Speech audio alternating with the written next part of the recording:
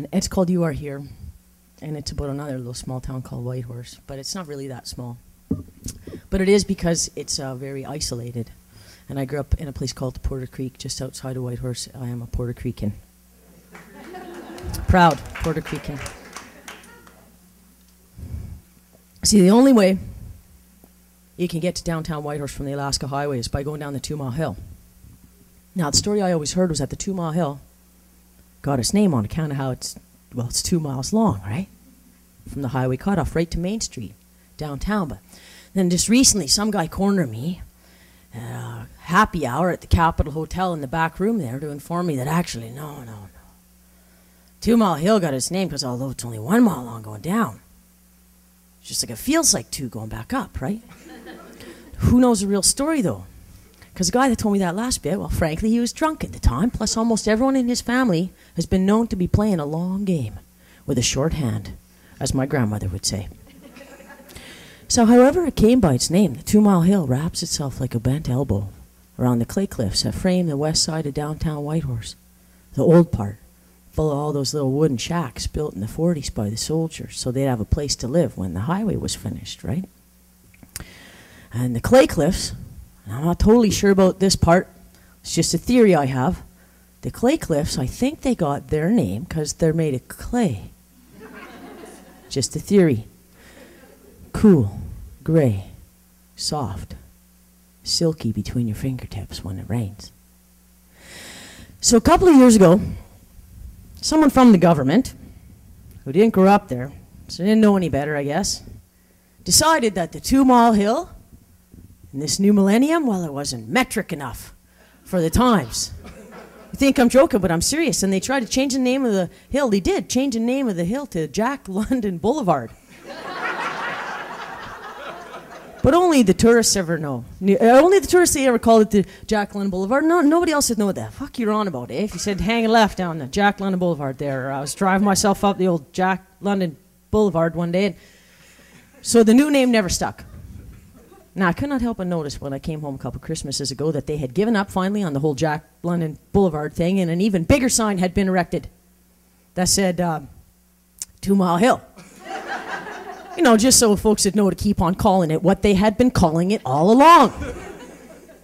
Now, see, it is stuff like this that makes my dad bury his cash in the ground behind his shop.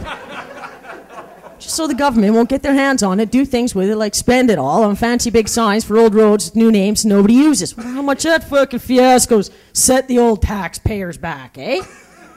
He says to me, gearing down for the curve halfway down the hill, steering with one elbow so he could light a smoke. Now, a couple of years ago, used to be, at the bottom of the hill on the left-hand side of the road into town, there was a marsh, right? All full of willow bushes, flash the silver side of their leaves when the wind picked up. Scruffy pine and spruce trees reaching their long roots down into that permafrost for a foothold to fight the wind from. Marsh filled the space between the river that ran past my hometown and the road that led into it, and it was lush and green. I'm talking about northern standards here, right? All full of birds, antique bottles and cans left there by the old-timers, the dreamers, and the drunks that used to live down by the river till the city tore their shacks down, made them pay taxes, built a proper dump to put all those empty bottles in. I used to drive past that marsh every morning at 5 a.m. on my way to work, serving breakfast to busloads of retired American tourists on their way to see their 50th state. I worked the 5:30 a.m. to 1:30 p.m. breakfast shift in the dining room at the Travelodge Hotel for 5 summers and on weekends in the winters. Now, everybody in town still called the hotel the Travelodge back then, even though the new owners had bought it up years ago and renamed it the Sheffield. But nobody called it that, even though they printed up new menus and everything. And they made us wear these seafoam green uniforms instead of our usual black pants and white shirts. And then they put this buffet breakfast table thing in too, eh?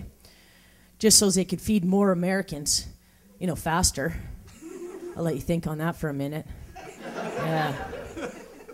Okay, which for some reason meant less tips, for the wait staff. I could never figure that out because all we had to do was they could just get up and serve themselves now, couldn't they? All we had to do was bring in the coffee and the water and the prune juice and the bill and clean up after them. And then they sold it off to this American company who renamed it the Westmark, just like their hotels all over Alaska and the Yukon. And then we had to put up this customer is always right sign. And we had to wear these little gold name tags that said our real names on there. And we had to carry around these little trays of sour cream and chives and fake bacon bits for the baked potatoes and say things like, welcome. Welcome to the Westmark Whitehorse, gateway to Alaska, the last frontier. Would you care to look at our menu, or would you just like to help yourself to our breakfast buffet? Got so every once in a while I'd leap out of a dead sleep, hey, and a cold sweat, smell of Bengay, butter toast all caught up in my nostrils from the day before. I'd slip out of bed into that long blue dawn, down the highway into town. Every time I drove past that marsh, I'd have to slow down. It's like 30, 40, maybe 50 clicks or so, just in case a fox or a coyote came darting out of the bush. One time I saw a lynx. Do you know what that is? It's a wild cat. I saw a lynx. I'm not kidding you. Come gliding out of the underbrush, cross both lanes right in front of me. 4 satiny strides. Watched a blue heron gobble up a frog one morning, image of its impossibly long and graceful legs. Caught behind my eyelids whenever I closed them. Got me through my shift that day. So a couple of years ago, you're going to love this bit. Walmart Corporation